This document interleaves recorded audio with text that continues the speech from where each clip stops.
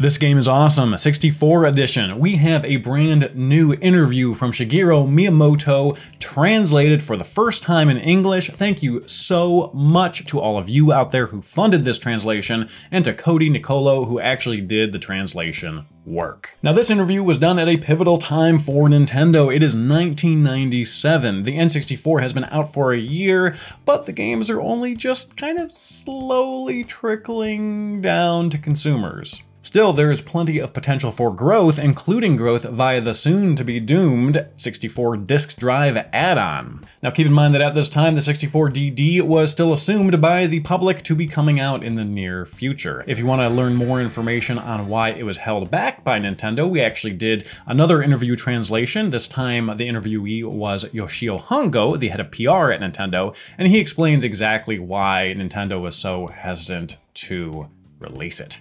That said, picture yourself in 1997. Hopes are high for the new console, yet Miyamoto is already having some struggles and admitting some frustration.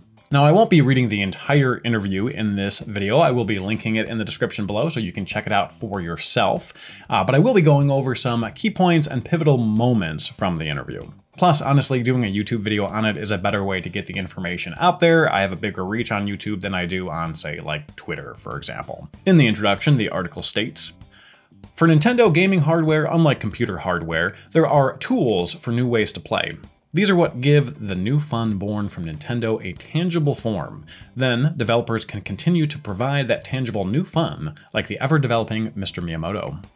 In the present, the Nintendo 64, or N64, is the newest console sold by Nintendo. So, since the N64 console is the connection to the Famicom and Super Famicom, isn't it natural to have high expectations for it? The N64 is a new tool to use for Mr. Miyamoto, so of course he'll make new ways to play. Isn't that what we would expect? That's just how it is, right?" Then the interviewer goes on to say, "Until now for Nintendo, they've released N64 games like Super Mario 64, Mario Kart 64, Star Fox 64, and more.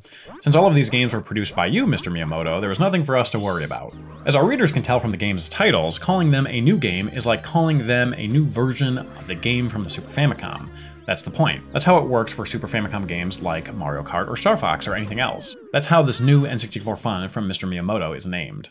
Mr. Miyamoto says, "Those games could be called extensions of their Super Famicom versions, sure, but I can't say that their titles have really meant a new way to play for everyone that's seen them. There are two reasons for that. First, people have said, I can already play that game. It's just a version upgrade, so it's not that much different. I think that has a deeper meaning behind it. On the surface, I can't think about any other way but negatively when it comes to those games that are Super Famicom extensions. Secondly, and more importantly, it's people saying the N64's new ways to play that were like Super Mario 64 aren't really coming from Nintendo until next year in 1998. That motivates everyone who's still working hard on those games, though." The interviewer states, "So for the N64, those have become its two problems. One is people saying I can just play the Super Famicom versions instead of the enhanced ones, and the other is people saying there should be new ways to play that aren't possible on the Super Famicom. Those are its two problems." Now let's break down a little bit what Mr. Miyamoto is saying here. So yes, he claims that these games could be called extensions, but their titles weren't really ever meant to imply that. However, this concept is a big problem for him, or at least in his mind, because he thinks people are just considering them to be upgrades and not worthwhile. Now keep in mind, I don't know what market he's referring to exactly. He could be referring to the domestic Japanese market and not the international market. I'm not quite sure. I know when I was growing up, I never really considered the N64 titles to be like upgrades. I thought of them as whole new games in 3D, which was more than just a minor upgrade for me anyways. But again, it's not clear exactly who he's talking about. This also kind of reminds me of the Wii U Wii issue. When the Wii U came out, people thought it was just a peripheral or like a minor upgrade. They didn't fully understand that it was a new console, which is funny because if this was on Nintendo's mind back in the 90s, they clearly did not learn from that mistake. But you know, Nintendo's going to Nintendo, and you can't stop a Nintendo from Nintendoing, that's just what they do. Then he goes on to lament that fans are saying that new games that are worthwhile aren't coming out until 1998, likely referring to Zelda 64, Zelda Ocarina of Time. Basically, people are saying, I want something as revolutionary and game-changing as Mario 64, but we're not quite getting that for a while.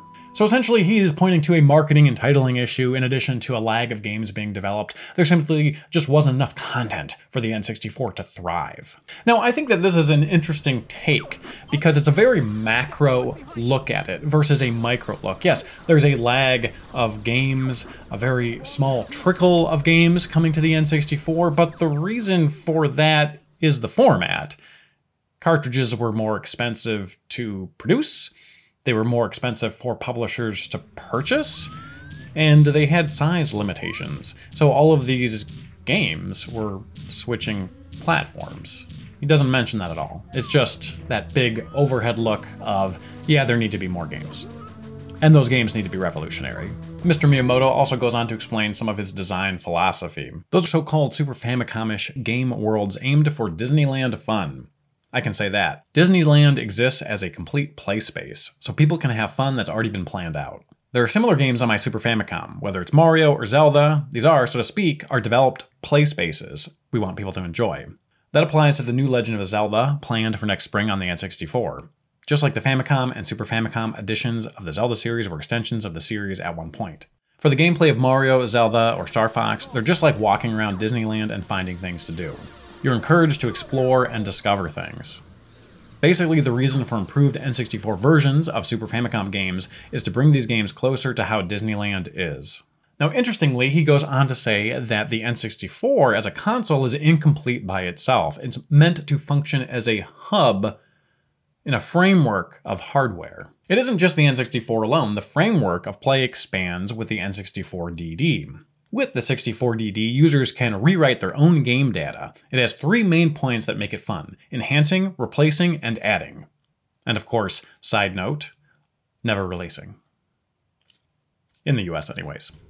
You save a record of how you grow your game's world, and you can exchange that file with others' files. You can even add new content and incorporate it into your game's world. The N64 isn't complete by itself. The interviewer then goes on to ask if this style of play, brought on by the 64 disk drive, contradicts the Disneyland analogy of having a complete play space. They ask, in other words, to bring out players' creativity, you need to provide a game world with blank areas that have open possibilities, instead of a full box garden. It'd be more like an empty box, or an open field instead of an attraction-filled Disneyland. Miyamoto says, exactly, but isn't that the fun of Disneyland too? You can always run around without a route, and swing sticks around if you like. It's not a place where someone forces you somewhere. In my own imagination, that's my own kind of fun made possible through the power of the games on the 64DD. As a producer of this way to play, that's a lofty goal. To put it simply, providing ways to play in both the Disneylands and the not-so-Disneylands is important to me. Now that's a fascinating perspective, both in regards to design, but also in regards to the N64 being incomplete. Basically, they had a perspective that no one else had. The public didn't have it, third-party developers didn't have it, the game magazines, the press didn't have it. No one believed that the N64 by itself was incomplete. They thought it was its own console.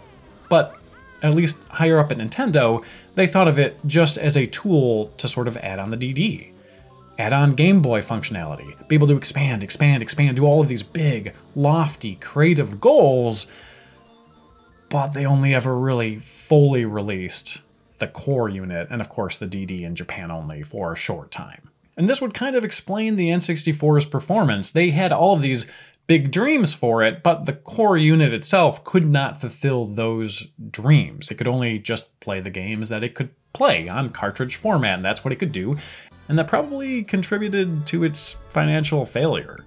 So I wanted to thank all of you again for helping to fund this translation. I'll be including scans of the interview, as well as some high quality scans of this awesome cover with the N64 flying around with little wings and a little star in a cage. It's really trippy and cool, and I hope that you all enjoy. And of course, a big thank you to Cody again for doing the excellent translation work. Really appreciate it. He actually also did another shorter translation from Mr. Itoi right after the release of Mother 2, i.e. Earthbound on the SNES, and we'll be releasing that shortly as well. So appreciate it again. Thank you all for watching. If you'd like to support the show, make sure to subscribe, hit that notification bell so you never miss a video, and we'll see you all next time.